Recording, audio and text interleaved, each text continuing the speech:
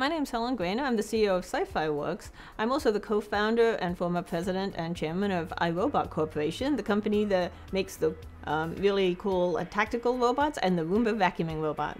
My signature initiative is about getting kids involved in math and science. I build robots, and robots are really the gateway drug to get kids involved in science and technology, because when kids see a robot and then once they've built a robot, they're not afraid of studying engineering. It also gives kids a the experience of engineering being the creative field it is, and to counteract that stereotype of the horn-rimmed, lab jacket, very dry scientist, because engineers these days come in all different forms, genders, races, and you need that to add a diverse background to your products.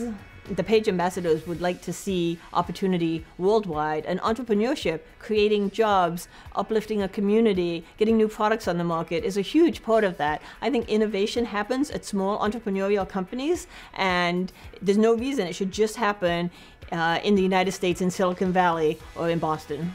I'm in awe of the talent that's come into the Page program. Even today, I met some like-minded individuals who really believe in technological literacy, getting kids into science, technology, math, and that's an on-ramp to global entrepreneurship. It's a way to develop a scalable business that could propagate around the world.